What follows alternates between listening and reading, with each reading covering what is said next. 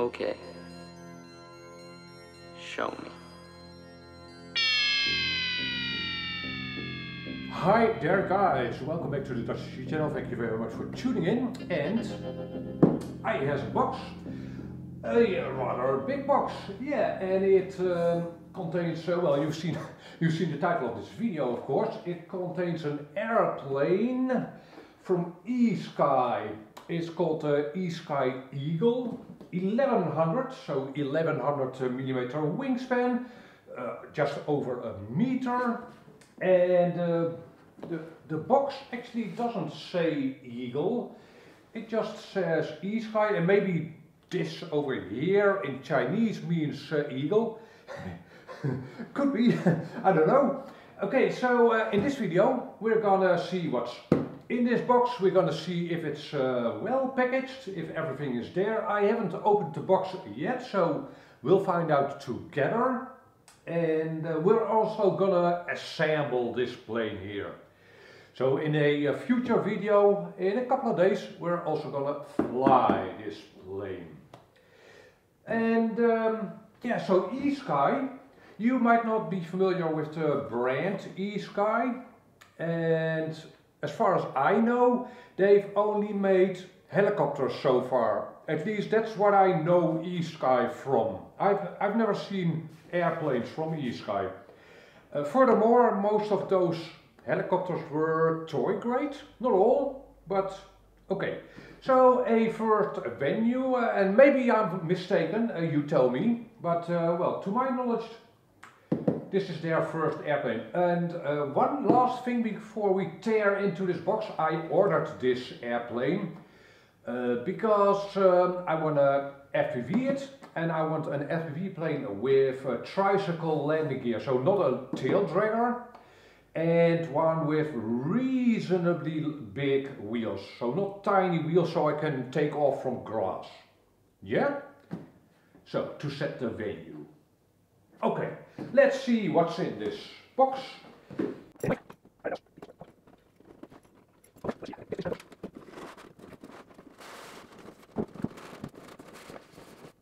Okay, hola, as you can see, everything we have here is packaged in this foam, styrofoam block. And there was no outer box or wrapping around this cardboard box. But from the looks of it, well, everything is packaged inside of this styrofoam block, so that looks okay. And okay, let's continue the unpacking business.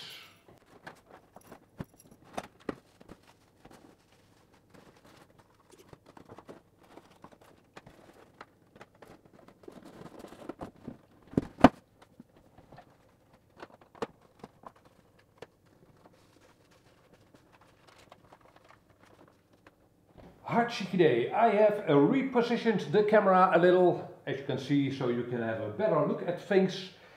This is all that came out of the box. I've had a quick look, and so far I'm quite happy with what I got. Let me show you what we have and why I'm why I'm happy with things. Okay, we get some black decals. Which you obviously have to apply yourself to your liking. I will probably add some black, maybe wing striping for visibility. But okay, well, as you've seen from the product pictures, the plane is completely black and white, which makes it look nice, I think. Nevertheless, I'm not sure at this moment what I'm gonna do, what kind of color scheme or striping I'm gonna do, but I'm gonna probably at least put some black or other color bands, wing tape on the wings for visibility. Okay, decals. We have ourselves a, well, what? Okay, oh, is this all in Chinese? No, it's not. It's not as bad as it looks. Okay, a quick start guide. It's shows you how the thing goes together, which probably won't be rocket science. And well, yeah, the manual does tell you the center of gravity, but that's not even necessary, as you'll see in a minute. Okay, and the other side of the manual is in Chinese. Okay, so not a whole lot in the manual, but I'm pretty sure we won't need much, so that's okay. Then we have ourselves some landing gear. Let me take it out. As you can see, some of the things are in a bubble wrap. So that's nice, the smaller pieces if you will. Let me take those out of the bubble wrap.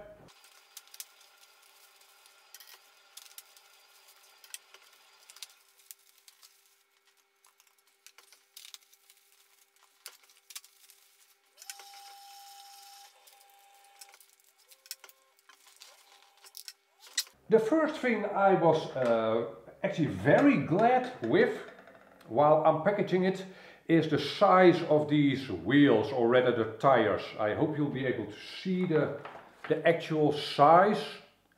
They are actually even bigger than I was hoping for. Pretty big wheels. They are not as big as, for instance, on a Durafly Tundra. You might know that plane, a bush plane, but these are definitely bigger than an average wheel on an 1100mm airplane. So I feel pretty secure in stating that I should be able to take off and land on grass with these wheels and they are foam squishy tires. So yeah, nice. They actually even feel durable. Okay. And this landing gear itself looks to be some kind of plastic. It actually even feels a little bit like Kevlar, which I'm sure it is not. But it's not aluminium, nor is it carbon fiber. It is some kind of plastic. So there's a little bit of flex in them, but not a whole lot. Yeah, it looks, it doesn't look like Kevlar, but it feels a little like Kevlar. Okay, time will tell how durable this is. Obviously you get two main landing gear and one front wheel, and yeah, the plane will have a steerable nose wheel. Nice, man, these are really big. Excellent.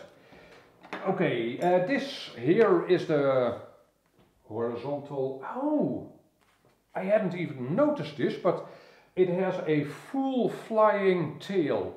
What does that mean? Well, it doesn't have a horizontal stabilizer and an elevator. The entire tail surface will move, which will then be its elevator. I'm not sure if you'll be able to see it, but in the foam there is an up imprinted into the foam, so that you know that this is the top side of the horizontal stabilizer slash elevator. The shape is actually different than what I would have expected, right? This is the top.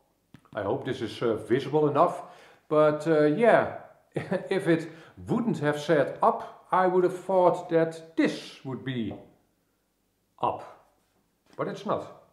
Okay, and it has a carbon, yeah, spar for the tail, and a square spar. Slots into the tail, and this then slots into the airplane, and it looks a little bit like the XK A1200, in case you're familiar with that plane. It also has a full flying tail, and yeah, so this won't require any tools. You just slide this bar, carbon bar, into the tail over here of the airplane.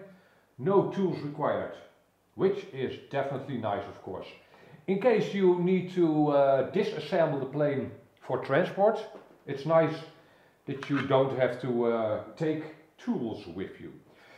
Okay, and one thing, there is a bit of a scratch on one of my tail surfaces, as you can, I'm not sure if you'll be able to see that over here, which is a shame. It is at the bottom. I'll put some tape on it to make the surface nice and smooth, but it's a shame. And also weird, the packaging wasn't damaged at all. I was careful taking things out. Still, so this must have happened in the factory. Yeah. Okay.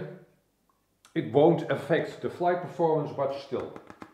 You've got yourself a new plane, you don't want to have it damaged. Obviously. So let's hope that's the only damage. And over here we've got another carbon spar, a thicker one, and it's also shorter. This is the main wing joiner spar thing. Yeah, it slots into the wing over here. And okay. Okay, so both of the wings have a servo already installed, even also already linked up, as you can hopefully see. And yeah, it's all white, this airplane. There's a little bit of plastic shaping thing over here, which a screw will screw into one of these screws.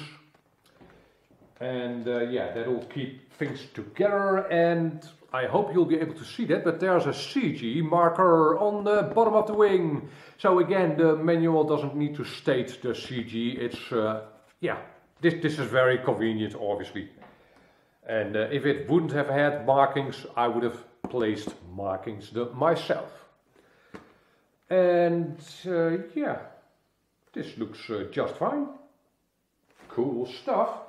Yeah, obviously we've got two wings, and again both have their aileron servos already installed, and there's no flaps on this airplane. The ailerons themselves are pretty big, and servo wire is obviously already installed. You get a Y harness to join up the two ailerons, and you'll be using these as one channel. If you want to, at least. You could opt to go for two channels. Could you? Well, maybe, yeah, you could opt to use the ailerons as flapperons, as the wings don't have flaps. Is possible, and we'll just see in my flight tests if the plane actually needs flaps, right? So the wings themselves look perfectly fine, no scratches at all. I do see black paint dots here and there, which is weird, as there is no paint used on this plane at all, but I'm not sure what this is supposed to be. It doesn't really matter to me, as I'll probably cover this with some wing tape, but yeah. Oh well.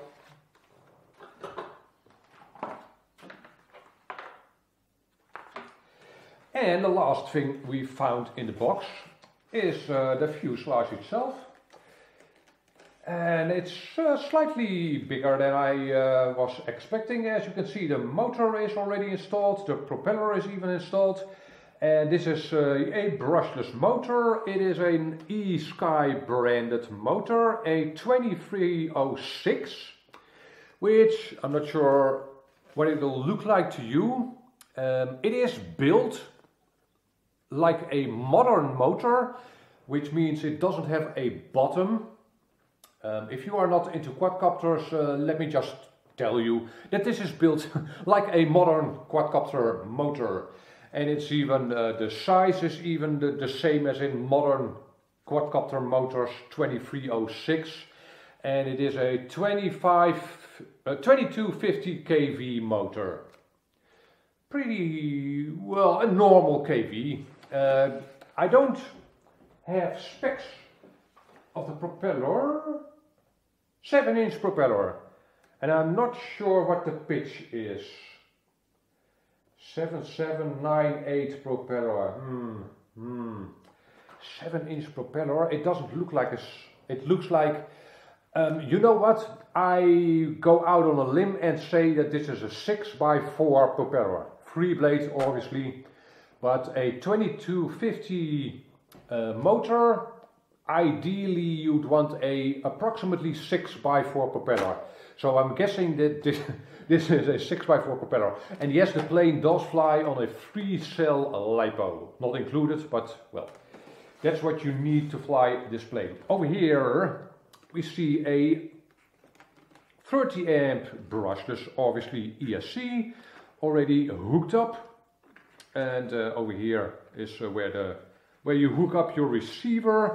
There is more than enough room over here to place a receiver and even maybe a VTX, even though I'm not sure if there will be airflow through this part of the fuselage.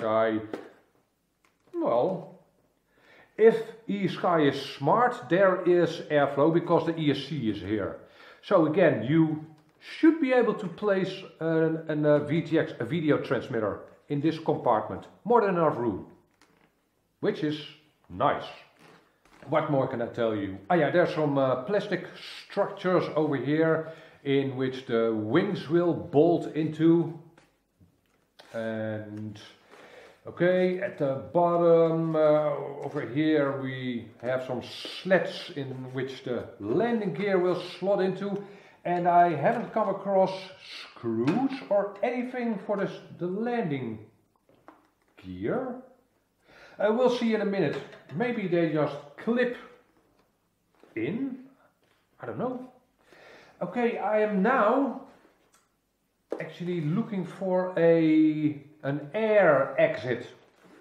And okay, over here. I hope you'll be able to see that, but there's an airflow cooling exit over here, which is actually a smart place because the propeller will pull air out of this hole over here. And an air inlet over here in the canopy. Very nice. And now you've obviously also noticed that this fuselage has this big black window nose piece, which will probably aid in visibility quite a bit, in orientation if you will. So I will still probably put some black marking on the wings, but again this will help out quite a lot in orientation, which is nice. Alright, and I'm sure it's held down with a magnet. There's a magnet over here and some metal over there, or the other way around, I'm not sure. And over here is where you obviously place your battery. There is already some Velcro in place and a strap.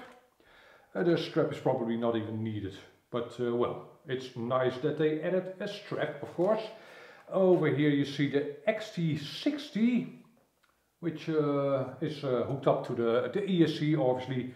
So yeah, that's a convenient connector. A lot of modern lipos have an XT60 on them, so that's nice.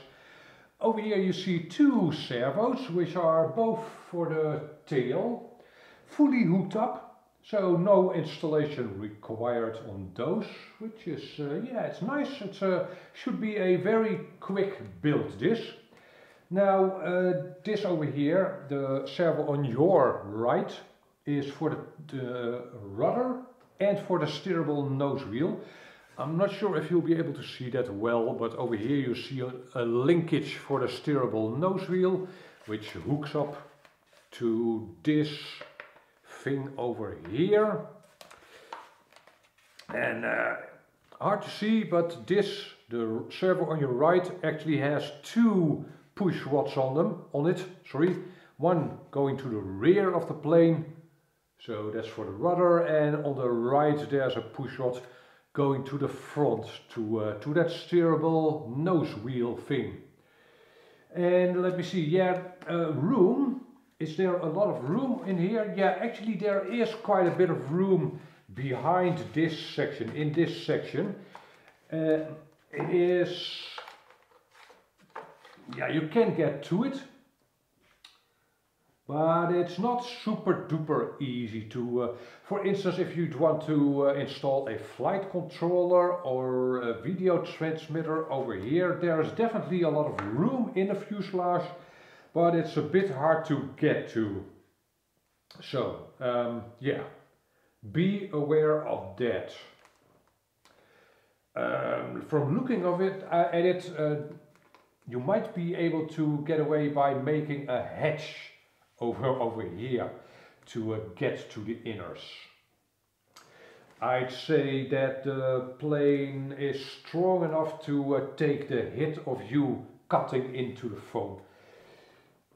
Yeah, maybe that's not, you'll have to see. There is again quite a bit of room in here to place video transmitters, so FPV equipment or stabilizers, gyros, flight controllers and such, just so you know. And what more can I tell you? Well, actually, let's go and build this airplane, why don't we? Let us actually start with the landing gear, and I've already done a quick test fit. It's super duper easy. You see this slat over here, and you simply slide the landing gear in it, and I'll stop talking.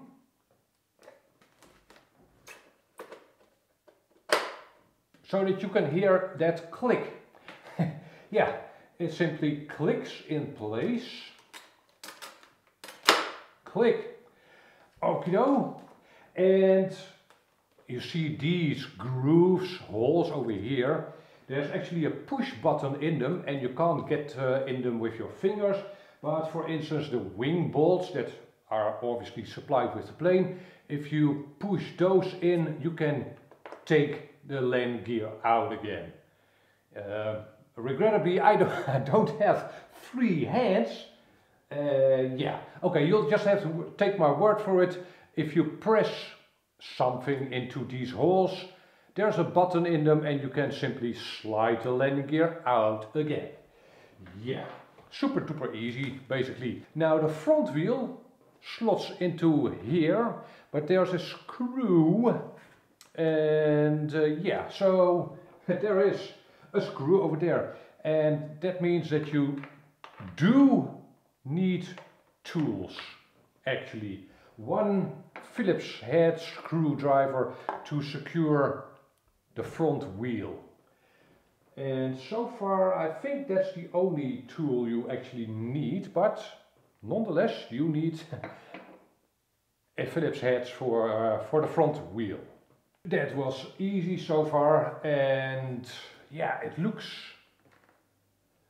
different. It looks like a stout plane, if you will, with its big honking wheels. Very nice.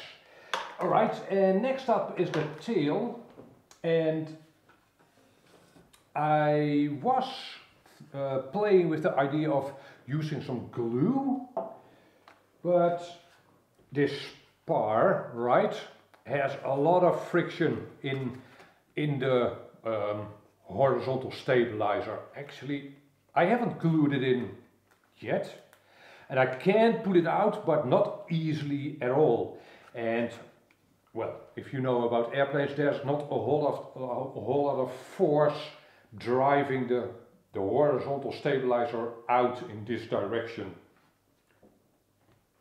Right, we'll see what it looks like after a first test flight, but I don't think you'll need glue for this. And let me slot it all in. Obviously take care to make sure you put these in the right way around, with up facing upwards. And it looks like I've hit a snag, I can't get it in.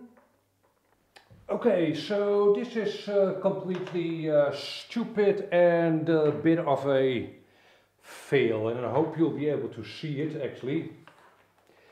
The spar that joins the two horizontal stabilizers / elevators is far too long. I've checked and checked and checked again. I can't get it further into the two tail surfaces. I haven't done anything wrong for as far as I can see. This is really weird because, well, the design is quite nice and the rest of the fit looks great. But yeah, it's definitely far too long. So I'll have to saw approximately 1.5 centimeters, I'd say, off of that spar. And again, I'd go out on a limb by saying that you definitely don't need glue. But yeah, it's a bit weird. Alright, I tried and tried again. This is definitely an error in the design, or an error in my design. And obviously it's not difficult to saw or Dremel a piece off of this carbon bar, but well, you shouldn't have to. It's not a huge issue, I'll solve it, but it's a bit weird. Again, maybe I'm missing something, but I don't think so. Let's continue. And the next thing we'll tackle is the main wing. Now, again, you don't need to apply glue to the spar. Just slide both wings onto the spar, making sure you keep the servo leads at the bottom of the wing.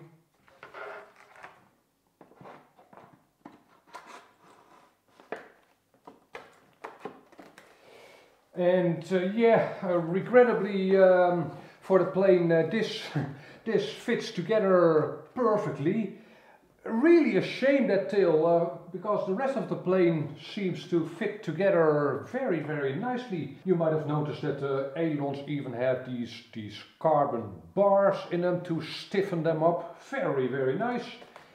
And let me see. Yeah, I will probably put some tape on the join of these two wings, even though it's probably not even necessary.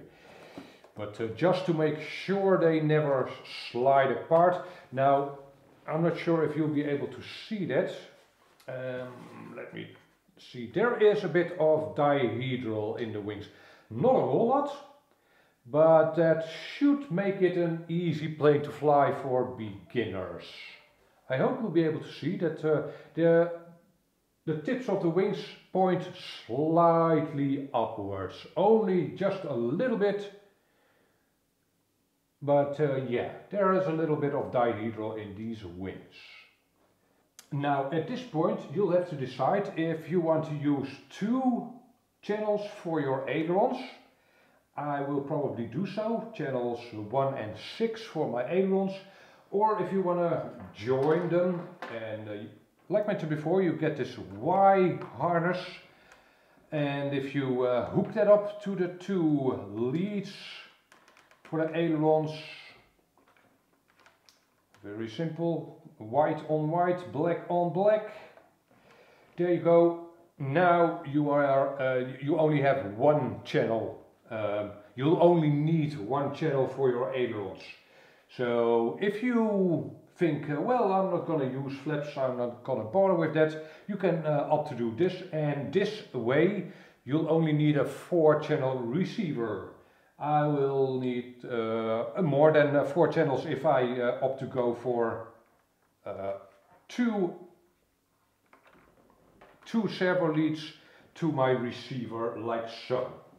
Therefore I will use this here receiver, an Esky X8R, an 8-channel receiver, which is obviously more than enough. Yeah, and I'll be using this here transmitter, my Esky Horus X10S, for this airplane.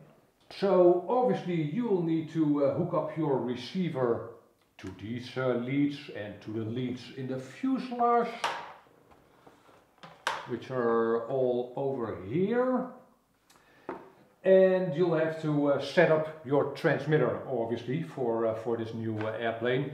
And I won't be telling you how to set your transmitter up, because that's different on all kinds of transmitters. What you obviously will need to do is screw the main wing onto the fuselage. Be sure to check if those servo leads don't get snagged up between the wing and the fuselage. Feed them in to the cavity, place the wing, and it kinda looks like it finds its proper place on its own. That's nice. Okay, so the package comes with 3 bolts, and they are all thumb bolts. So yeah, so for the nose wheel you need a Phillips head screwdriver, but for the rest you don't need any tools at all, which is nice. And again, if you want to take this plane apart for transport, you can disassemble the plane entirely and reassemble it without tools.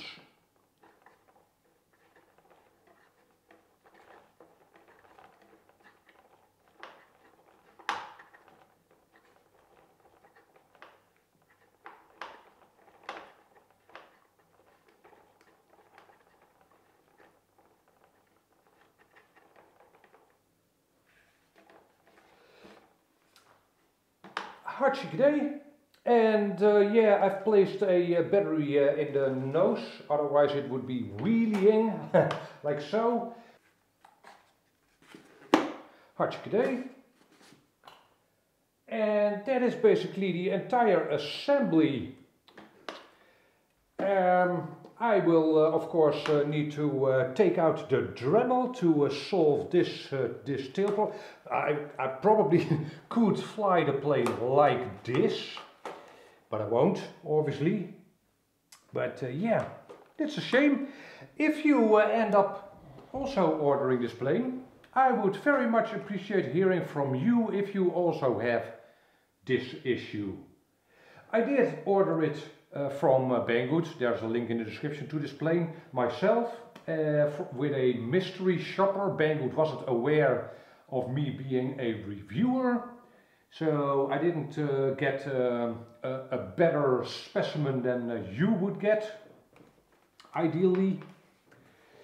Maybe this is just reviewer's luck, I don't know. Again, I'd like to hear from you if you have the same problem as me with this tail. It'll fly, but yeah, it's a shame. Especially because the rest of the plane looks and feels very nice. Yeah. Also, I expect the plane to not be super duper powerful with this motor. It is again a 2306 motor, which is a bit small. If I were to design a plane like this, I would probably go with a 2212-ish motor, so a bigger motor. On the other hand, motors have become a lot more powerful in the last years, so we'll see what kind of performance we get out of this package. I am very much looking forward to flying this airplane. It is meant to be an FPV plane for me. Obviously you can fly this airplane line of sight. You don't need to, you don't have to make it an FPV airplane, but I will. That's my intention with this airplane. But yeah, so I'm very much looking forward to trying it out. Also, there is a lot of room inside here in the canopy. So you could easily add another battery, a small battery, to feed your, to power your FPV equipment, and then mount your camera on top over here. Definitely possible. Just so you know. Okay, a short roundup. I think the plane looks great. The assembly, if I wouldn't have had the problem with the tail, was super duper easy. I'm sure you'd agree, especially the landing gear and the wing bolting on with thumb screws, very easy.